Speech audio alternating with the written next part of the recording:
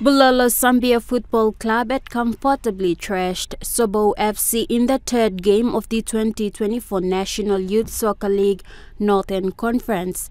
At the Sir Ignatius Kilage Stadium in Ley, the Bulolo side proved too strong for Sobo as they created a 5-point lead in the first half, leading the Sobo under-17 side to manage only one goal. Zambia coach Ernest Guaitep, in congratulating his boys, says they have executed the game plan well. Boys are supposed to but then automatically, also planning flow the game was so good.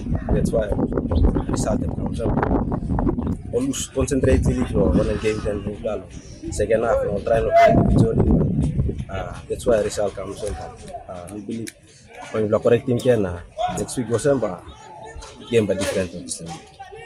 Sobo FC coach Samuel Niti, however, praised the young Sobo side for executing a defensive play that saw the Bulolo side struggling to find the mark in the second half. Boys going to play all sleep yet, so Banky all then second half will come out and talk on the gun and inside them will defend well. Around us to come out. Maski also team, but the goal is Balkaluma with the Rausi Cholo.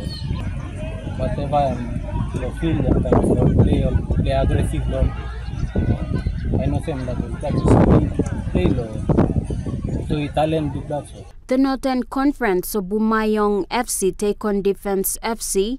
PS United played FC Morobe Wawens, and Sambio FC went up against Sobo FC in the first, second and third games, while Ley City FC took on Ley City Dwellers in the main game of the Under-17 division.